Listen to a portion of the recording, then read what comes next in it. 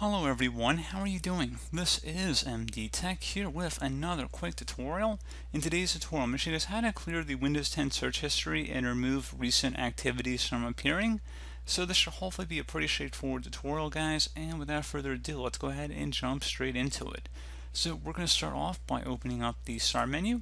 Select the setting gear icon on the left side. We hover over it, it says Settings. Go ahead and just left click on that. Select the search tile, so you might have to scroll down a little bit. Go ahead and select search, and then on the right side, permissions and history, scroll down until you get to underneath history, and where it says clear device search history, go ahead and select that option there, and that will clear the device search history. And you can also just turn it off from tracking it in the future by toggling this option directly above it versus search history on this device.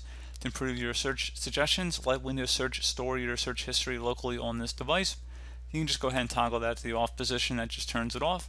So again, pretty straightforward process. You don't have to click on save or anything. You can just close out of here and the change should take effect immediately.